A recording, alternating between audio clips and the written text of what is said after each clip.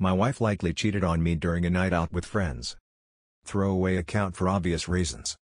Me and my wife have been together for 6 years, married for 2.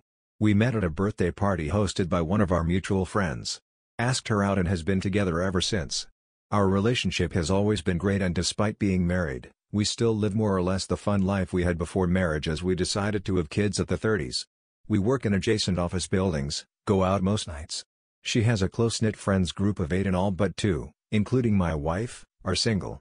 She hangs out with them sometimes and they are good friends with me as well.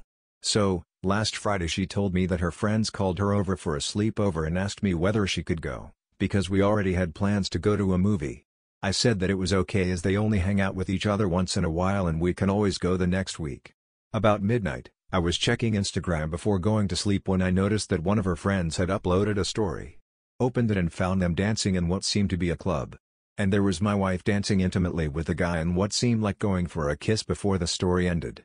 I was obviously shocked and called her, but there was no answer. Messaged her but no response either.